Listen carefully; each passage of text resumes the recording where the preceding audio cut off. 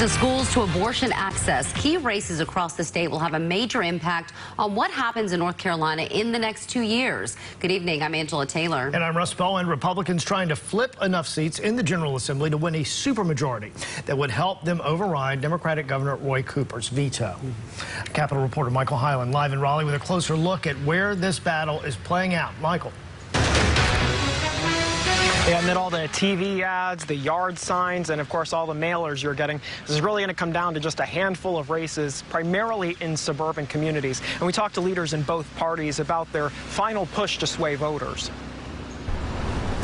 Your mailbox may be full, at least depending on where you live. It's extreme on abortion. And we want them to have equal opportunities. The battle for control in Raleigh is playing out across the state, with just a few races likely to determine the balance of power. Suburban districts in Wake, Mecklenburg, and a few other counties are the key focus. Go out and vote for change and vote Republican this year. I think it's pretty likely we hold on to enough seats to keep from a supermajority happening.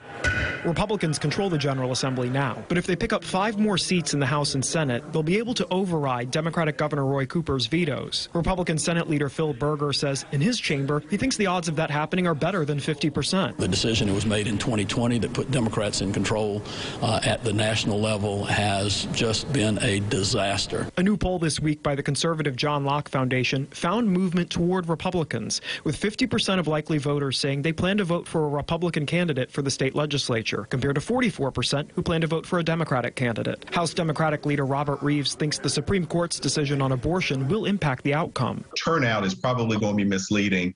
Polls are going to be misleading because you're going to have people who have traditionally voted Republican that are not going to vote Republican this time. Democrats are arguing for balance in government, saying that's helped with economic development and pushing to keep Governor Roy Cooper's veto power.